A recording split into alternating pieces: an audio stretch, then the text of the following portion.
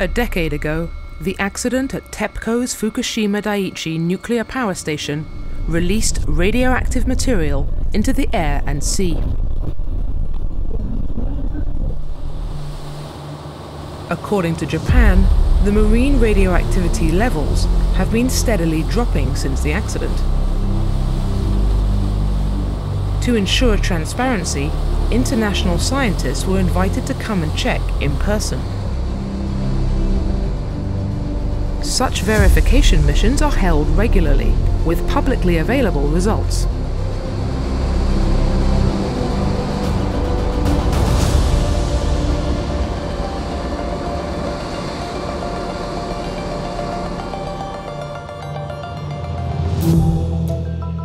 The experts came to Fukushima to observe the Japanese scientists at work. Seawater, sediment and fish samples were jointly collected and analysed in Japanese and international laboratories. Our project supports transparency and comparability of the data on international scale. An inter-laboratory comparison is a service offered by the International Atomic Energy Agency to its member states, to double-check the reliability of their methods for monitoring the environment. This helps a country ensure the quality of its environmental data. It also provides reassurance locally and to the international community that they can have confidence in the results being reported. The team's first step is a boat ride to the waters just off TEPCO's Fukushima Daiichi nuclear power station. IAEA experts watch as a grab sampler is thrown overboard to collect sediment from the ocean floor, which is drained, weighed and bagged. Next, water must be collected from multiple points around the power station. In the years after the accident, monitoring boats came out here monthly, at times with independent observers on board. 日本だけで行っておりますと、日本がそれを正しく公表していないのではないか、そういった意見もございますので、そういったものに対する補足として、共同で作業することが重要だと思っております。After 4 hours close observation at sea, it's time to go back to the harbour. A portion of the samples are packed for shipping directly to the IAEA and labs in different countries, while others are kept for analysis in Japan.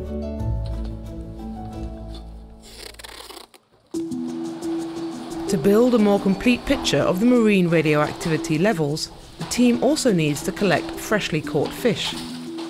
The scientists select the fish that are most likely to reveal even low levels of radiation, to be sent to the labs for analysis. Seafood from here is among the most tested in the world, with a sample from every catch checked for radiation.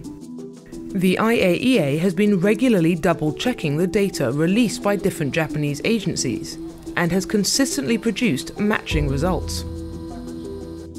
Straight after the accident, the levels of radionuclides in the water off the plant were high, but they dropped back to almost nothing in the decade following as the waters dispersed. Marine radioactivity expert Paul McGinnity has been working on the project for the last 4 years. When we compare the results that we measure back in Monaco to the results that are reported by the Japanese scientists, they are, in the vast majority of cases, essentially the same. So this gives us a high degree of confidence in the data that's being reported by Japan generally. The observer team, comprised of IAEA scientists and international experts from other labs, closely watch the samples being processed. So the scientific approach used by your Japanese colleague is really state-of-the-art. What I can witness here is that the Japanese are really well organized and they do that very professionally. Local people, well skilled at handling a catch, help prepare the fish for analysis. Some of the minced fish is put into an on-site gamma-ray spectrometer, and some is sent overseas. As before, the fish, water and sediment will be tested by the labs participating in the international network, and the results will be made publicly available. Data quality is important not only for science, but also for environmental monitoring, for trade. Also, it's important for radiation safety of people and the environment. And good data allows to have good management decisions.